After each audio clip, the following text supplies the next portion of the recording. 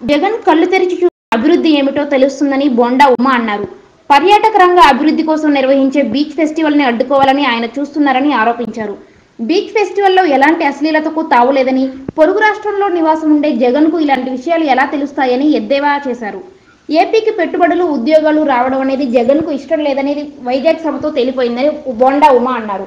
ఉనికి కాపాడుకునేందుకు యువతను జగన్ రెచ్చగొడుతున్నారని విమర్శించారు. ప్రత్యేక హోదా ఉన్న 11 రాష్ట్రాలకు రాని పెట్టుబడులు ఏపీకి వచ్చాయన్నారు.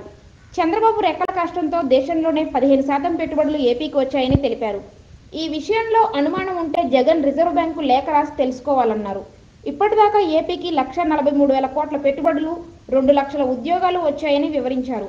మరోవైపు జగన్ వల్లే ఏపీ 2 ముక్కలైందని ఎమ్మెల్యే జలీల్ ఖాన్ తీవ్ర స్థాయిలో విమర్శించారు. అవాకులు చవాకులు పేలినంత మాత్రాన జగన్ సీఎం కాలేరన్నారు. విశాఖలో రాజకీయ నిరుద్యోగులు గొంతు చించుకొని ప్రభుత్వంపై అసత్య ఆరోపణలు చేశారని మండిపడ్డారు.